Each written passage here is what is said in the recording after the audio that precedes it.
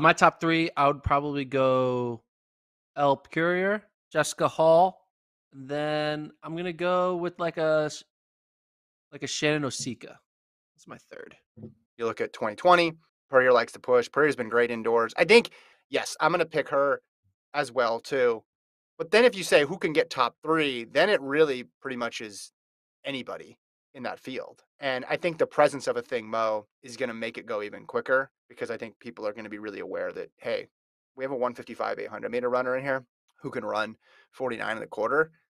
We need to make sure this thing gets moving.